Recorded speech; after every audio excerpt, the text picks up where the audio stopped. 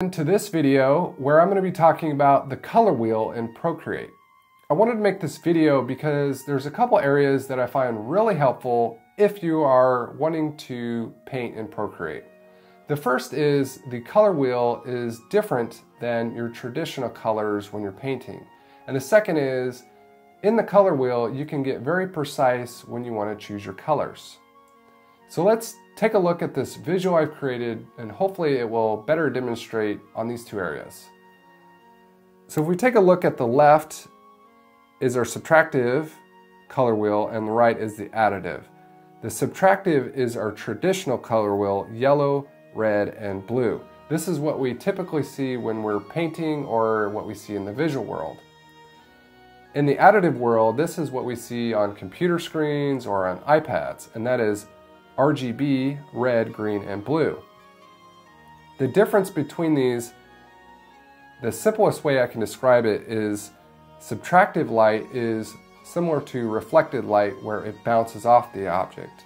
In the additive color wheel, it is light that you're directly seeing from light that's being emitted. So what we want to do is we want to get used to the type of medium that we're using, and so we can better choose out what the colors are, because when we're mixing them, it's going to make a difference.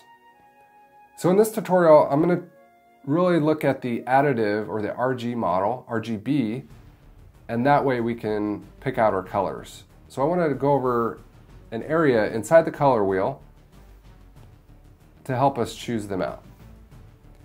So in the first screen, you see the basic color picker. And this can get us by if we are just experimenting. But if we want to be more precise, then that's where this value section is really helpful. So for example, if we want to pick a red, we don't know exactly how to choose a red. One thing we can do is double tap in there and it'll get to the corner, but we still don't have the hue.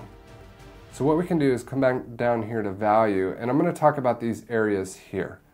We have the degrees, we have the saturation, the brightness, the color values, and the hexadecimal number.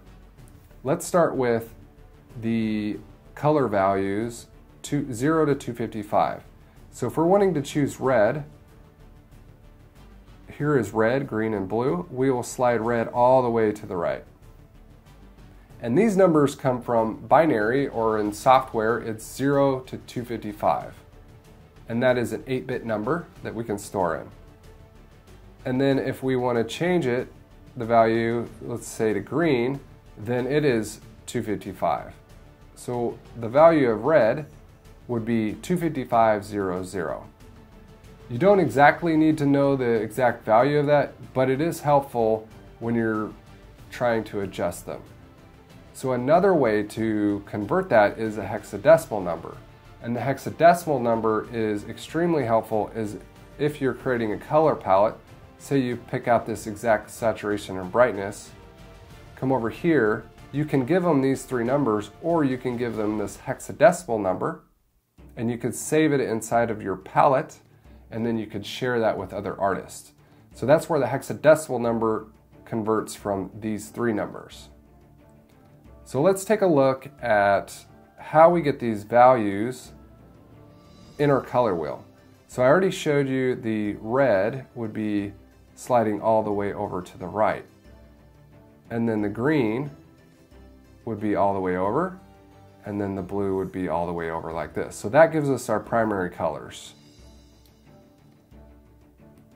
Now another easy way to find the secondary and tertiary colors is we're going to use the hue degrees up here. And this goes off a full circle, so from 0 to 360. And if we divide a circle into the number of colors, so for example, we have 0 starting at red, and then we have 120 at green and 240 at blue. So let's take a look at that. 0, we get red, and then 120, we should get green. There's green, and then 240, we should have blue. Okay, so then if we divide it up again we should get our secondary colors. So those are going to be at 60, 180, and 300. So if we go to 60, there is our yellow. 180, there is our cyan. And then 300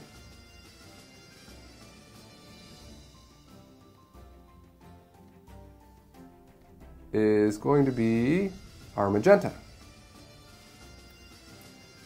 And then we can do that again. We can pick out our tertiary colors. So those line up at 30. There's our amber. Then 90. So if we can pick that, let's see, 90 degrees. And that automatically adjusts these colors. So that way you don't have to memorize what these values are. So 128, 254, and 255, 0. And then the next one would be 150. And then the next one, 210. Then 270. And then 330. And that makes up our tertiary colors around the color wheel. So those are the easiest way to mix the colors and get exactly the one you're looking for. And they will show up here as you mix the values. So let's say, yeah, we have our magenta, which is right there, is at 300 degrees. We come back here, and it's automatically selected here. Okay, so one last area to look at is the saturation and the brightness. The saturation is the purity of the color or the amount of gray added to the color. So over here on the right, it's going to be in its purest form. Over here, it's going to be saturated with gray. Another way to look at that over here is on this wheel from left to right. So over here on the right of the circle, this is going to be its purest form. Over here on the left, it's going to be highly saturated. Now this is different than if you come over here and look at brightness. This is the amount of black or white in the color.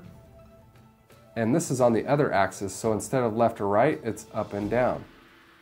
The higher up is the higher brightness, the farther down, the lower the brightness.